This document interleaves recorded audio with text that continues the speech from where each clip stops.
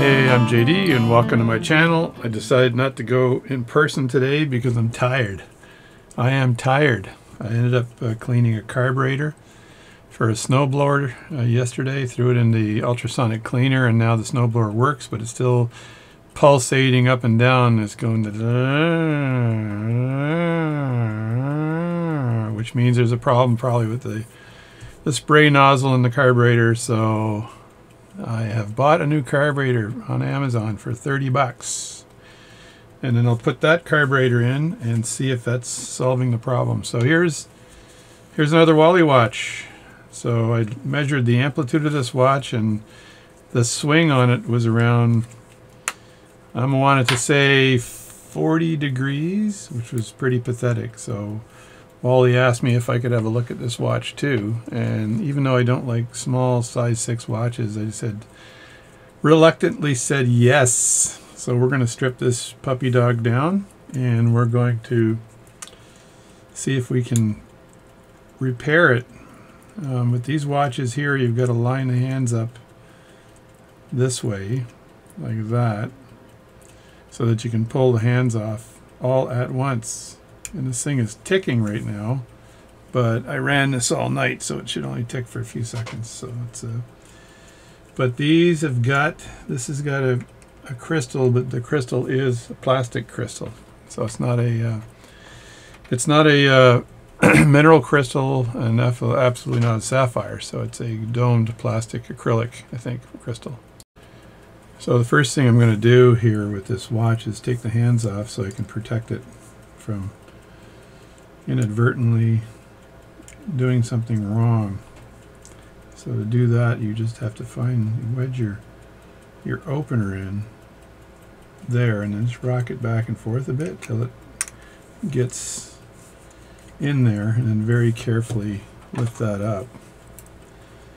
I'm going to put my gloves on later after I clean this baby, so I'll make one video disassembling it and the other video cleaning it. So the hands are out, and because the hands are so small in this watch, I don't want to get my big huge hand remover, because that would be an overkill. So I'll just slide this under here like that, just to protect the hands as I pop them up. This is cracked all the crap, but I think he knew that. Well, he knew that, so not sure whose watch this was, but it is cracked all to crap. Cracked. So there's no way of me solving that problem. Now I'm going to put the hands inside the crystal here, like that. That way I don't lose them. And this one here, this hand here, is going to be super hard to take off. First I want to make sure the movement's not moving. And I've already, it's just barely rocking back and forth. I'm just going to touch it with my screwdriver. Come on, stop. There. Just stopped it.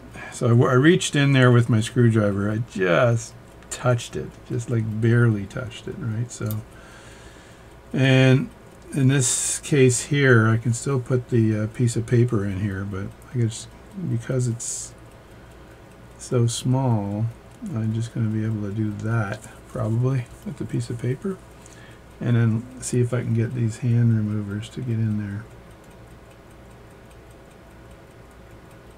Yeah, it's so small. Wedge that up on one side here.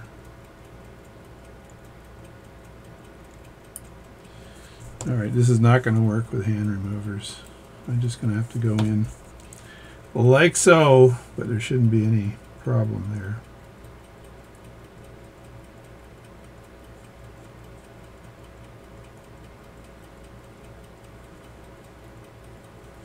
Wow, this thing is on there good. Time to get in dirty here. Deep and dirty.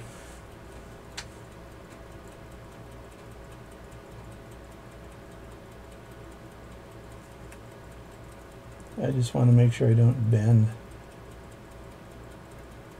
There we go. So here in this case, because it's so small, all I did was go use one side of the hand remover and then the other side of the hand remover to get it underneath. That way I wasn't putting pressure on the actual hand itself, and because I didn't want to have to replace the hand, and I made sure the pivot down there is safe. It's a safe pivot. That's what pivots do. So that's that. Put the hand removers back. I'll have to show you my carriage sometime. Maybe at the end of the video I'll show you the carriage with the parts that I mostly use. I've got another set of these here, which are supposedly for removing the hairspring stud from the balance, which is sometimes what you have to do. Try to avoid doing that, but I have any cuts in my hands. I trimmed my fingernails today because I was working on that, see this right here? There's a spring right there that springs the lid open. Okay, so I don't need to play with that, but I'll likely oil that later on. And now I just want to remove the lid. So when you close this, you press down on this lid hinge here, and then you close the lid there. I have a tool. I have a crazy tool that allows me to. This thing only opens that far, which is kind of poopy, but I have a crazy tool that allows me to reshape that lid. As you can see, there's a date on there. What's that date? It says M+2481 RC. So that was the servicing that was done many moons ago. And I've got some more servicing marks on there, as you can see right there. There's a servicing mark, and down below I think there's a servicing mark. So it's been serviced a few times. I can see two other servicing marks on it.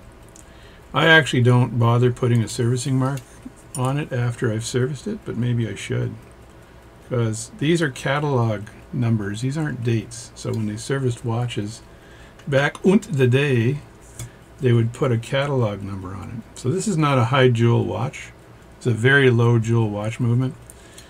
And actually, just for Wally's sake, I don't like working on these movements because they're such a low value, and it takes such a long time to do anything on them. This screw looks like it's half a screw, and so that's why, because they've got to be of sentimental value to somebody, and I think this is of sentimental value to Wally, so it's the only reason I'm working on it. And the other watch I was working on yesterday, I've got going really well. It's running right now. I ran it all night. I wound it up. The spring, I thought the spring was slipping on it, which I know it was. So that's this watch here. So I took this apart, and let's have a little look at this for a second. And I don't know, it probably doesn't have much amplitude left in it because I wound it last night, or yesterday actually, around 3 o'clock.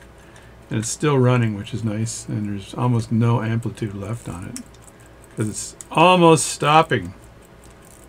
But this thing actually has really good amplitude after it's wound.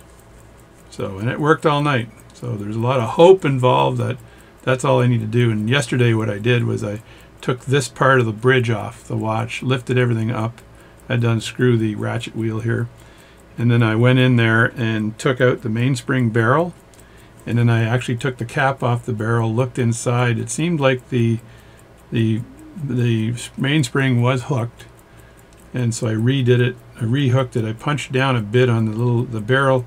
The edge of the mainspring has a small hook on it, and I'll just draw this for a second. I got all these old business cards from my last job, and they're really good for lecturing. And if you guys don't want me to lecture, please write it down in a note and say, look, Jay Dizzle, we're sick of listening to you talk, so find another job. Find another way of spending your time. But for you people that do like to listen to me talk about crap, I got all these business cards, and I use the back of them so you don't know where I used to work to draw things. So what was I thinking of here? Oh yeah, the barrel. So the barrel, if you look down on the barrel, down on the barrel, down on the street. If you look down on the barrel, there's a little tiny hook on the side like that. and so the spring actually has an opening and it hooks onto that barrel, and when it goes around, this is a shitty drawing, it says this is a shitty drawing, it goes around like that. When it gets to the end here, it does this, right? And right there there's an opening, and then the arbor is in the middle. And in this case, the arbor was on the other side of the barrel. So if you look at this barrel, I'm going to draw an engineering drawing here. Sideways like that, you'd see the little piece of metal, the opening here, and they just punched a piece of metal and push it inward, and that creates the hook on the inside. So the spring I found was the right spring, and it had an opening to slide for it to hook onto this here. And actually I've actually drawn it backwards, because if you're winding it like this, it'll just slide. So just pretend the hook is the other way. The hook is this way, and it goes into the hole and hooks, right? And on the other side of the arbor, the hook on this side would be this way, like that, and it would go around like this. The arbor would hook onto that hole, but the arbor is on the gear side. So I had to take this off again, and the arbor was on the gear side and was bigger than this, but sloped, so you could push down on it and this would open up. It's a little tricky to do, but you got to push down on it, it opens up, and then it sort of snaps in place. It's a different kind of barrel on that old Waltham that I just showed you. So hopefully this barrel is not a different kind of barrel. All right. So I've dropped the movement down. I'm going to open this up again, and I think I could just take the movement out. I should just be able to, I'll use my fingies here, but it should just be able to come out like this. Just move it around a bit, and then eventually it just comes out. So there's the case. I'll clean this case up nicely after, and I need to take the face off, even though it's cracked all the crap. I'll be a good boy and take the face off. I've got a bad hip, man. It's hurting today. It's a bad hip day. I think because there's a lot of winter weather out there, and that winter weather is causing hip pain. And I think my hip pain's from many years of golfing, and I get a new hip, the tragically hip. So I'm a hipster. So once I get that new hip, I'll be back golfing again. So I loosen those screws that keep the dial on, and I just want to wedge a screwdriver in there, and then use the fat of your finger to keep the dial away as you rotate it, and try to get all the dial feet out. And there we go. All the dial feet are out. Dial feet. There's the dial feet. So I'm going to move that over to the watch movement, and very carefully take out, it's still ticking, the bugger. Take out the hour wheel, put that aside, and this is weird. Look at this. Oh no, that's not the minute wheel. That's the minute wheel's over here.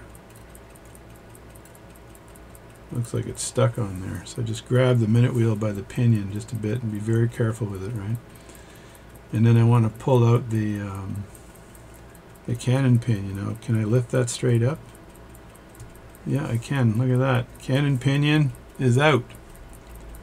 And then I keep your eyeballs peeled because that fourth wheel is sticking up.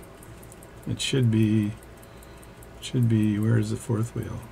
Where are you, fourth wheel? Well, this is a hunter configuration, so the fourth wheel will be off to the side. There's the fourth wheel pivot right there. So that is so easy to break off. You just have to watch yourself. So now I want to relieve tension on the mainspring. I'd really like to take this off without it ticking. And to do that, I believe, it can't be true, that I just have to press this button in, but after I've got my bench key in here. So I just put the bench key in there. That's too small. That's too small. And then my CPU is giving me a warning. Ever since I changed the percent processor usage, it's acting up. Alright, there's the bench key. Put that in there. And I know I could wind it with this bench key. So what I'm going to do is press down and put it in the wind position, and then use another screwdriver to press down on this little piece of metal right here. I believe that releases it. Let me look. I got to get in dirty. Got to get in close and dirty. I'm turning on my light now. I apologize for that, but I need to get in dirty, deep and dirty.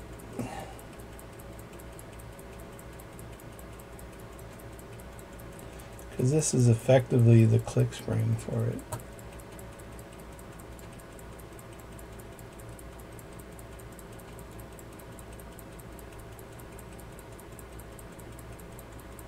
Look at that again. Yeah, it doesn't want to go down.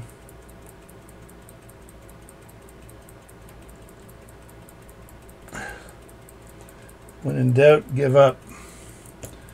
I'm going to give up, and I got to make sure I don't put this down with the. Just going to put it down like this for now, for a second. And I'll stop this and then just take it up, straight up. And I know the center wheel. Let me just look and make sure I don't F up that pivot. Look at where that pivot is on there. Where is that pivot? Where are you, pivot? Oh, there you are there. So I'm going to put that pivot, even though I think it won't touch anything, I'm going to put it on the edge like that. There we go. And let me just tighten that down a bit, like so. And then I'm going to, it may go zzz when I'm done, but so be it. I'm just going to take my thumb and just put a little tiny bit of thumb pressure on the end there. And when I unscrew this, I like to put a toothpick on there. And that's just to keep the bridge down, or the balance cock as they call it. And I've explained why before, because it has one screw. If it was a two-screwed balance cock, then that's not good. Alright, stop this nonsense.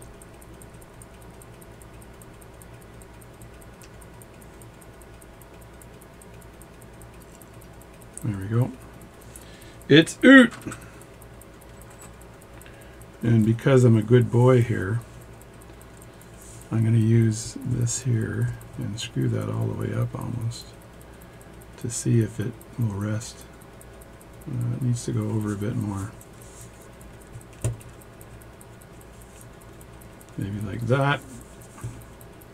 Baby, it's cold outside. Is that going to rest on there? There we go. So now that's on there and it's in a relaxed position. So I end up putting a lid on this. So I'm going to move this off to the side, out of my way, and drop a lid on it. I'll clean that later on. Probably use the dunker tank.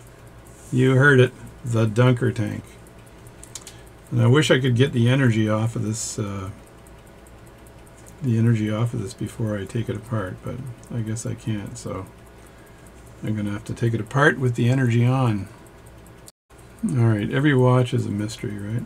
I think I've got a hole right here that I can use to take the energy out of the mainspring. So I think I was wrong the first time. Again, looking where that pivot is. I don't think the pivot's going to get in the way because it's on the, it drops down on this side and there's tons of room. So, but I want to put the key in there before I press this hole. So let me see if I can do it this way.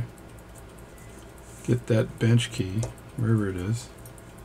It's up here. There's a hairy arm here. And I think it's the thinner end of the bench key.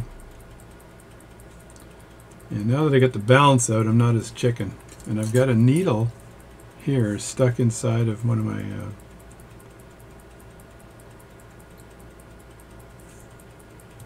push that down like that, and that's in the winding mode. So if I press this button,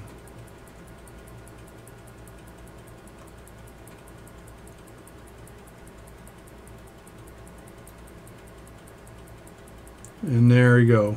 I can feel it feel the energy of it unwinding. So let me move my camera over a bit here. So there's a button, there's a hole right here, like there, and then you put your bench key into the winding mechanism like that. Press down on it like that so it's in the winding mode, and then very carefully push down this lever, and when you push this lever down, it lets you actually take the energy out of the mainspring. So that's what it's doing right now. There, did you see that slip? So it's taking the energy out of the mainspring, is what you want to do. You don't want to leave it in, because if you leave it in, they're going to pull that out. So I thought it was that other thing, but it wasn't. I forgot. Now, I want to put that watch down with that pivot up. So just squeeze it in here. Otherwise, I'm going to have to buy Wally a new watch movement, and I don't want to do that. I've bought sacrifice movements for this exact watch before, and sure enough, they'll cost you like 50 bucks, maybe even $100. It's no fun to buy a sacrifice movement and then realize you only need one part from it, and then you can't get the movement up and running again. I did that for a watch I was repairing, where the gentleman, he actually gave me a case of wine, which was so nice of him, but I actually bought a $100 sacrifice movement for his watch, and then I gave his watch back to him, and I said, whatever you want to pay me, I'm good with. And he was like, what do you mean by that? And I was like, whatever you want to pay me, I am good with. So I'm going to lift this straight up and make sure the wheels are free. There we go. And I'm going to make sure the screws are grouped with that. So I'll take a picture of this, because I want to also make sure I remember where the winding mechanism is. So let me take a photo of this baby, and specifically the winding mechanisms on it, because they can be a pain in the butt. And then I'm going to remove.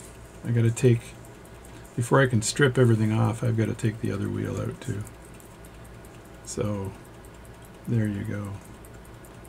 Very carefully remove this plate. Now, I told people before that they said, hey, how come you're not wearing gloves? I watched another video on watchmaking from the 1920s and 30s, and nobody had finger cots on, so stop picking on me. And maybe one of the beautiful things is the watchmaker left his fingerprint for all to see. So, but when I reassemble this, I will put a glove on. I'll be a good boy and glove up. That way no one yells at me for not putting a glove on. Lift that straight up and put that out of the way. I'll show you what everything looks like. I've taken out the cannon pinion so I can lift the wheels straight up now. That's the center wheel. So it's 1, 2, this is the third wheel. I call it the intermediate wheel. And I always put these pinion down, so I put them down like this, that way that's the sensitive part of it doesn't accidentally get screwed. So this is the wheel with the second hand pivot. There it is there, and I'll put that again down with that pivot down. Then I'll lift up the escapement here. The escapement, turn on the light here, I guess. I have a light on my camera, which is kind of cool, so I'm not sure how much better that makes things work. But so there's the escapement with little tiny doggy feet. The mainspring barrel will lift right up. And under here I've got a barrel ratchet. This is for winding right here. And I've got a click spring right here. And I won't take this off because I'm mucho concerned about what happens if this thing actually gets damaged and I have to go get another click spring. Guess what? I got to pay another $100 to get a sacrifice movement. That's why a lot of watchmakers will not work on these watches, because they cause all kinds of trauma. And let me just lift this out of the way. I think this can come straight up. Can it not? Or can it? I'm going to have to look at it again. Just move the camera over a bit so I can get down and dirty again. I got my airy loop on right now. looks like there's been some work here. Yeah, I know this thing has to actually come out. So it lifts back. So I might want to just rotate this movement before I lift that back. Like that. Yeah, again, if you are unsure of whether I could take the springs off and everything on this thing, but again, there's this danger will of this watch not working. See, I got this thing here. Goes back and forth, so I think if I take this back, will I be able to lift it out? No, I may have to actually remove some things here. See, there's another spring under here that I didn't want to remove. Damn it. Darn it. I'm going to get another close-up picture of this because I know that if I remove that, putting it back together will be a mucho pain. Alright, I think there's no other way but to unscrew the top of this thing to get this out. Hopefully there's no problem here. Baby, it's cold outside. I'm taking apart a watch. Baby, it's cold outside. If you watch me, I'll scream. I gotta take a picture of this because it looks pretty complex. Baby, it's cold outside.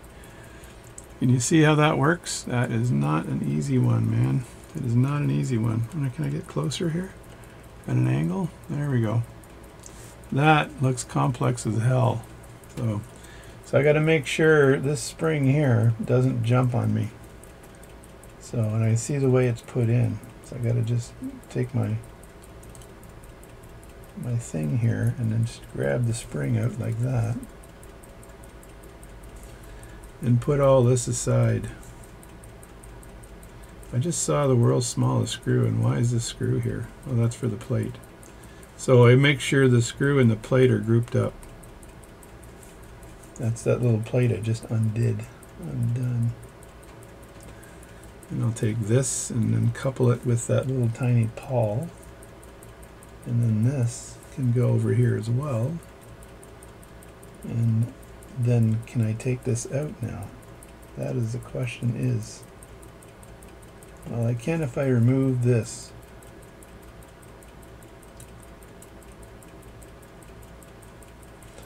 Baby, it's cold outside.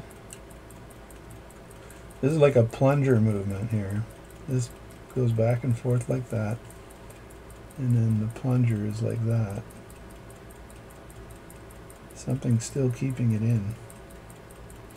Never force the parts. Never force the parts. Never force the parts. And you never want to bend the parts. I gotta get something for my leg. It's hurting like hell.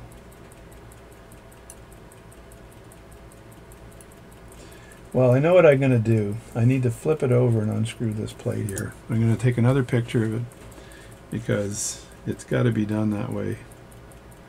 I think the hardest part about cleaning watches is putting these setting mechanisms back together again. I've done it like a lot of times, but it's such a pain in the butt.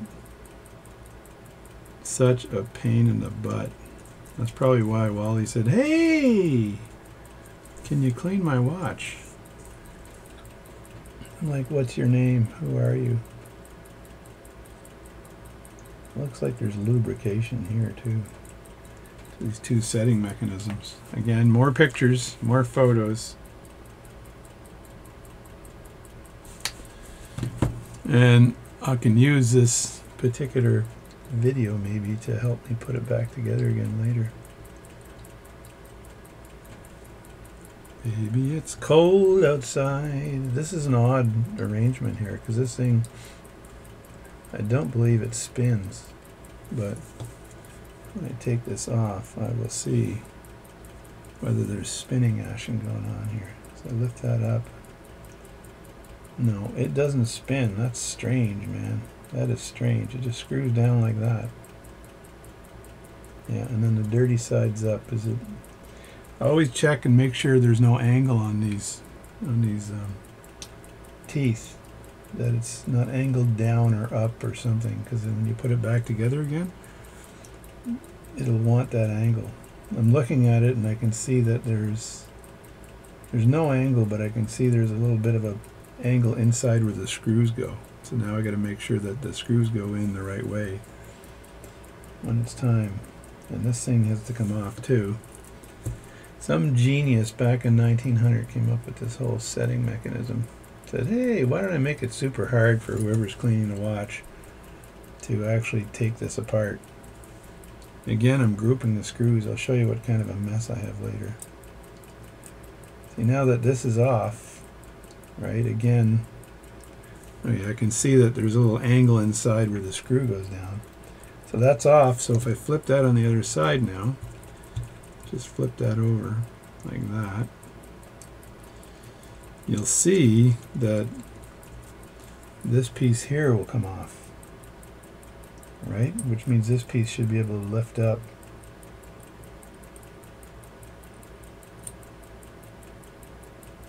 But I might have to punch it out or something. There we go. So you see that? Now I'm going to take a picture of that, because that's how it comes out. So there was no other way of removing this. I'm just going to put it on the mat just like that. I'll clean those parts. I'm not going to remove this screw, and I don't think I'll remove this as well. Leave that there, and now I've got to take off the pallet fork.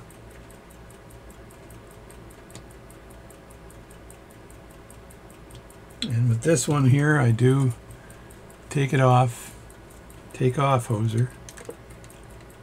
Let me see if I can get a good angle here without hitting my head on it. So I take the pallet fork out. When I take the other part out, I keep some pressure on the, and this is a bridge because it has two screws, but I keep some pressure on the bridge so that it won't pop up and perhaps bend the pallet fork, which would ruin my day. Then I have to get under here and just kind of wedge this up. That's going to come up pretty easy, I think. I'm going to just lift this straight up. There we go. Turn that around and dump the pallet fork. So there we go. And then there's one more wheel to go, I believe. This wheel right here, Jerry. Right here. And again, this little wheel here is part of the whole winding mechanism, right? Winding mechanism. And of course, my camera is right where my fingers are. And this is also not counterclockwise, which is nice. It's just a normal clockwise movement. Put that down, take this out. And I know if I look at it, yeah, there's a little bevel on the inside where the screw goes. So that makes it a lot easier to actually repair. There's the plate. I'm not taking this out, and I don't want to deal with the spring there. And I'm not bothering to take this out right here. I could probably take this out. What do you think?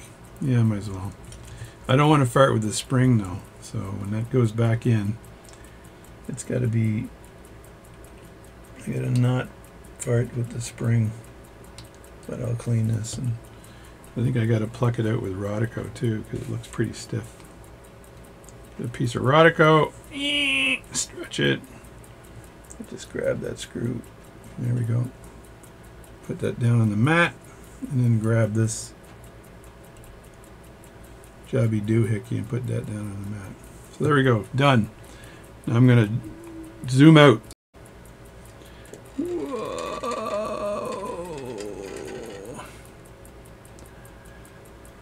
There you go. That's a lot of parts, baby. That's a lot of parts. So I'm not sure if I stopped or started recording or when I did it, but it's a lot of parts. So the winding mechanism for this is complex, I would say. And now I got to basically take these parts and fill up the baskets. And these are the baskets I use to clean the watch. So, and because I'm such a great guy, I'm going to show you my basket filling technique. Baby, it's cold outside. So I'm going to just remove the baskets, 1, 2, and 3, right? And now the main plates will go inside that basket, right? So if I've got all these plates here, can go inside the basket. Now I can probably pop the mainspring and then put that in there too and clean that mainspring. Always worried about losing the mainspring because that was a pretty nice little mainspring, but I'm not sure whether I want to. Well, look at this. It's got one of these winding thingamajobbies on the bottom of it, which means I got to take a photo of that because I do not want to lose the winding thingamajiggy on the bottom of the mainspring. And it already looks like it's ready to be lost. That just comes off like that. Yeah, that's nasty. So that I can put that in here. And then the mainspring is again one of those mainsprings that's got a top and bottom to it, which is a pain in the butt. So I've got to wind it the opposite way to take it out. Like that. And there's the catch on the mainspring. And there's the mainspring arbor right there. And the catch on that arbor. Right? And again, I'm going to take a picture of the mainspring to make sure I know which way it goes. So I can throw this in the basket. This arbor will not move, but part of it will poke out. That little part there of the arbor will come out. Now I'm not too concerned with losing that inside of here, so I can throw that in the way it is. And then the mainspring I can just unweave from the barrel, but if I look at the side, how is that thing snapped in? It looks like there's a little punch right there for the mainspring. I'm going to look at that really closely. Yeah, there's a little punch in there that mainspring rides on. So if I throw that, I want to take a picture of the mainspring so I know which way it whirls around the barrel. And there we go. And then this goes inside like that. So that's fine. So now I can take this out. I think this comes right out like that. There we go. Like that there.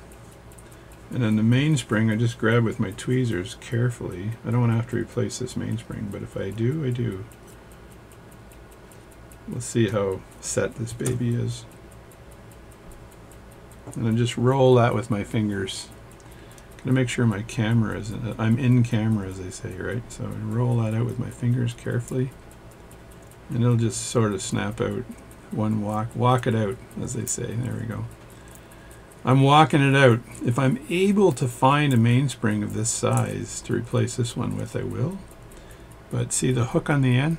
That's the hook on the end of the mainspring right there. You just you get my hand in there. There's the hole on the mainspring. And then the same holes on the other side. I can actually put this into the bottom of the cleaning basket. I can put this into the cleaning basket on the bottom.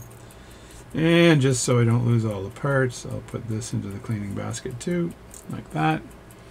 And then the barrel can go in the cleaning basket as well, like this. There we go. There's plenty of room in this basket, man. Plenty of room in this basket. So that's in there now. And the mainspring is pretty much set, but I'm going to clean it anyway and stretch it out. But I might try to find a new mainspring for this watch because it's pretty set. So I drop that. I don't want to put any more things in this basket here. You got to make sure you don't put parts in the basket that are so big that they're going to fall out. All right, now we're going to the little baskets. The little baskets. And I want to get a bigger screwdriver to open these up, but I want to couple my my parts in the little baskets here. So if I can at all. Jeez, man. So I'm going to take the pallet fork. I'm going to clean that separately. So I'm moving that out of the way. There are some things in here that I could put in here, but I'm worried. I am worried. There's so many parts that are part of parts. So what will I do here? What will I do? I could put some of the stuff won't fit through the grate. Like these little screws here will be fine on their own. So maybe I can put those in the quadrant. So the first thing I'm going to do is I'm going to put this in here, and I'm going to put its two really super small screws in with it, like that and like that. So that's not going to fall through the mesh here, so we're good. And then I want to find something else that's obviously of different size. So this here has got a smaller screw or a bigger screw on it, so I can do that and use the bigger screw, because now I know I've got two screws there for that and one screw for this. So that's a bigger screw. And I can probably also throw these pawls in here, because they are, throw that in there too, the spring. And the reason is that they are unique and they don't have any screws associated with them. So that is probably good enough for that basket, I think. Let me close that down and throw that in. So that's basket number one. Make sure that's nice and tight. And I'll take the basket on the other side to the opposite side, which is basket number two. And you want to balance it out, that way when your cleaning machine is spinning you don't have issues, right? So basket number two, I think I can throw in, this is for this here, right? So that looks awful small, totally small. So I can throw this in here like that and throw the world's smallest screw in there. And that shouldn't go anywhere. And then I can throw in the balance bridge, or the bridge for the pallet fork, and it's two screws because they won't get mixed up. So that's good there.